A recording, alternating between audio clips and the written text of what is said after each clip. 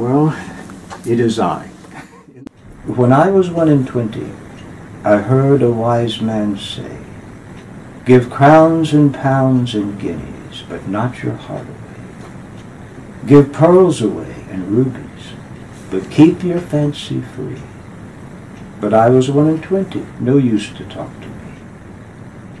When I was 1 and 20, I heard him say again, "The heart from out the bosom was never given in vain.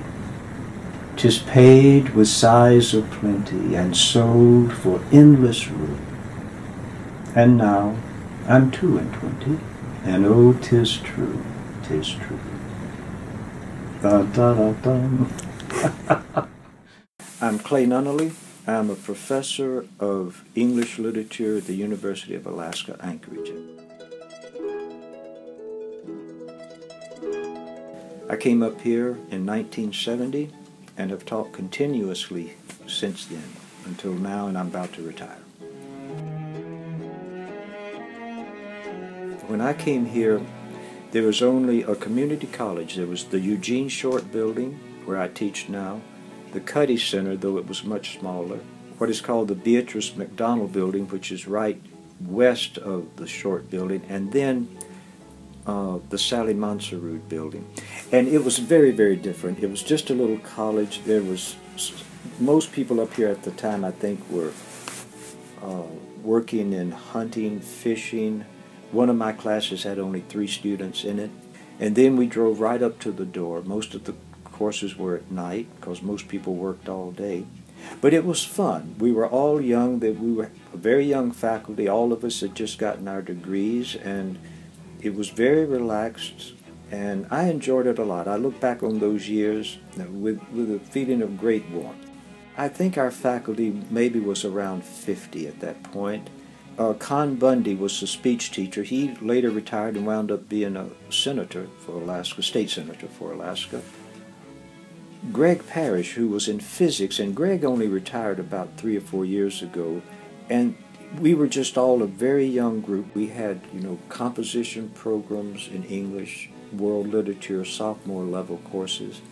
And I think, though I didn't stray too far out of my area, I think the community college was emphasizing hands-on learning, such things as welding, airplane repair, engine repair, stuff that a frontier-like economy could use to get a job. My greatest achievement is just to hang on. Lord, I'm still here with most of my faculties intact. But, I've liked it all. It's been great fun, and it is nice to be, made much of to some degree. Students have been very good to me about awards for this or that, or letters of recognition for some meager little contribution I've done for them. So I can't really single out any defining moments, except that I look back on all these decades and I realize just what a delightful and rewarding time it's been. I'm very proud of this department.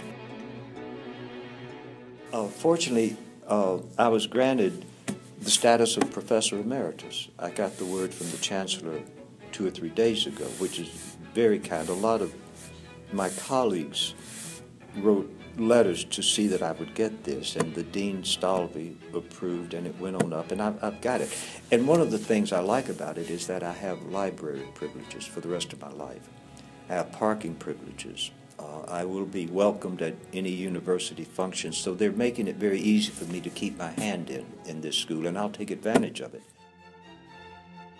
And I was chosen last year as the outstanding professor at UAA, and there was a banquet down there at the Hilton, I think, and Dan Sullivan, the mayor, was there. And he was kind enough to mention that I had been his teacher back then, and God forgive me, I didn't remember it. What actually inspired me to devote my life to university work and university environment was in 1956, driving through eastern Tennessee, through the mountains, and looking up and seeing a little university on top of a mountain. And I was 13 or 14, and I suddenly just knew exactly that's where I wanted to be, someplace like it. I wanted quietness, beauty, I wanted gentility, decency, good manners, learning, all of those things, and it just hit, and I never changed my mind once. My background is deep Southern. I'm the first person in my family going all the way back, I suppose, to when Mississippi was settled. We came in, I think, in the 1800s, down in Mississippi and Louisiana. And I'm the first one actually to live north of the Mason-Dixon line. And I came up here and I've enjoyed every minute of it and never regretted it. And on my wall I have Robert E. Lee and Stonewall Jackson, as you know. They dominate the office. And Lee, I think, is sort of in the same category as Walter Scott. You know, he lost that war through no fault of his own. But what interests me is after the war, he never blamed anyone. He never paced the floor day and night asking himself, what if I'd done this or what if I'd done that? He just got on his horse after he surrendered, went back to Richmond, walked into his home with his wife and children, and started living the last 10 years of his life. And there are no instances, any great anguish in the sense that he tried to relive or second guess what he did. He did the best he could, and then when it was over, win, lose, or draw, he got on with what was left. And again, that kind of attitude appeals to me, is not to always be worrying about the mistakes I made or what I could have done better and what I did wrong. I think looking back, I've done the best that I can overall my career, and I don't want to wind up being in the doldrums on things that I think I should have done.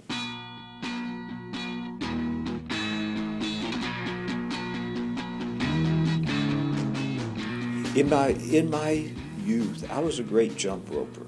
I was very good at jumping rope.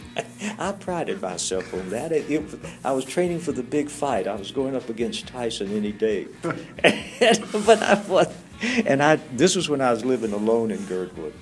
And I'd get up about 2:30, and I had this old mat out there in the living room, and I'd put on all this rock and roll in this wild Irish jigs, and I'd jump rope until I couldn't see straight. And I had a punching bag on the wall, a speed bag, and I'd hit this thing, and I'm telling you, all I needed was cauliflower ears, and I would have been set.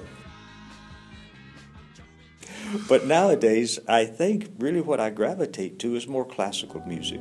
I like Ravel very much. I like the piano work of Horowitz. And I do like old-timey rock and roll. The older things, Elvis and Brooke Benton and all of those things, I always get a kick out of listening to. And, you know, Elvis was born in Tupelo, and I went over to his house one time. And, you know, Mr. Foran, I've never seen a poor, more pathetic-looking little house than what Elvis grew up with. It was really not much larger. It was smaller than our classroom. It was called a shotgun house, and it was just like a cut-off railroad car. No doors, if I remember. The first part had a little gas burner for his mother to cook. The second part, I think, had an easy chair, and then the third was a big bed for all three of them to sleep in. But I like his music, you know, I grew up with that. So those old kinds of Southern rock and roll, I think, is fun. You know, he had a big impact on the South. There was people, I guess, make fun of him now with all the polyester, but he was very good in rock and roll. He could sing, and he had a kind of unusual way about it. And I like his music. I have a lot of it. We had some business in Memphis, Tennessee, which is 100 miles from Tupelo. And I actually went to school there for a while because we were doing my father was doing some business there. And one of my friends was Gary Rutherford. And we were going to the same high school. We were both in the 9th grade, I think. And this was just when Elvis was becoming famous. And he came to school one day and he said, guess who came over to our house? He said Elvis did, because Graceland used to be owned by a doctor, and we used to pass it, and I thought it was a nice house, nothing special. But Gary Rutherford lived next door to it, he and his parents. And apparently Elvis went up, bought Graceland, but there was a lot of controversy about Elvis then with all the shaking and gyrations. And Gary was telling me the next day, he said, we were at dinner, and there was a knock on the door, and my daddy went to answer it, and it was Elvis standing on the front porch. And he said, Mr. Rutherford, I just bought the house next door to you, and if you don't want to live next door to me, I'll understand, and I'll buy your home right now from you. And Mr. Rutherford said, Elvis, we'd be delighted to have you there.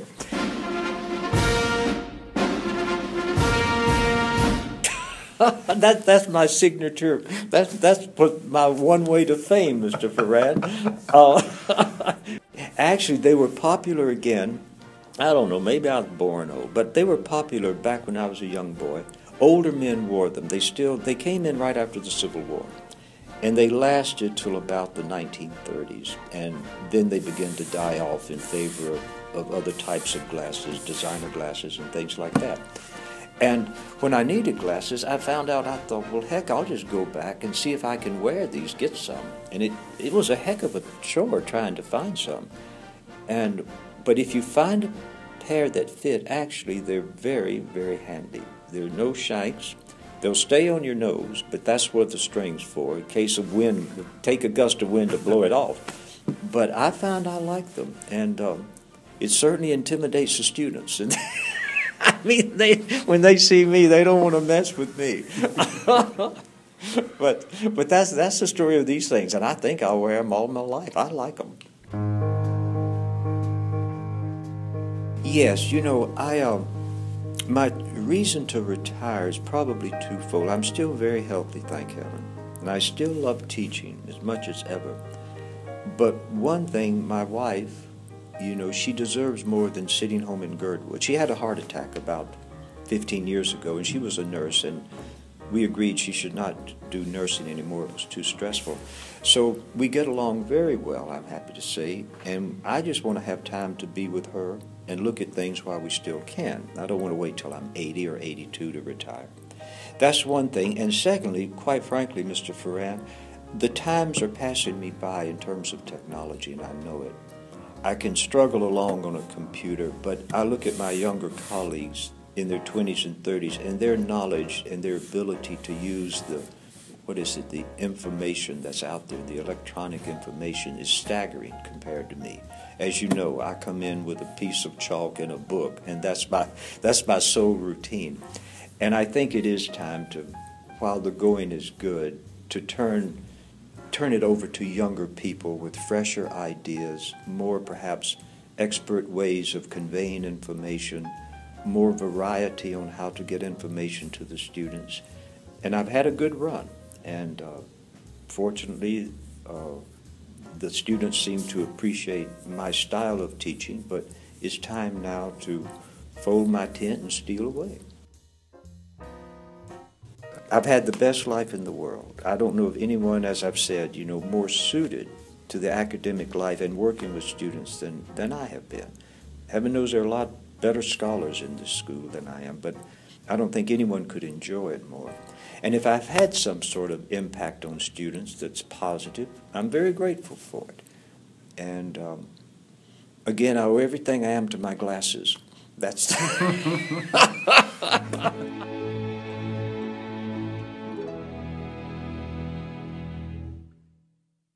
But when I get home, you make it all worthwhile.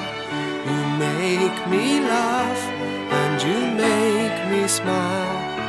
And after a hard day, sorting out the files, you make it all worthwhile. Would you like steamed pudding and custard for afters? Darling, that would be marvelous. And when I come home, you make it all worthwhile. You make me laugh, and you make me smile. And after a hard day working on the files, you make it all. Come on, darling, let's go and have dinner. 'Cause when I get home, you make it all worthwhile.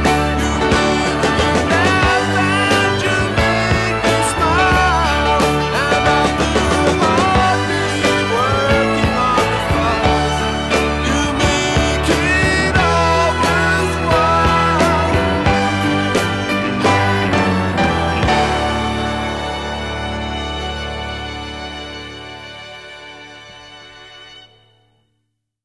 I suppose of all of the romantics that I teach, I think probably the most admirable personality was Walter Scott.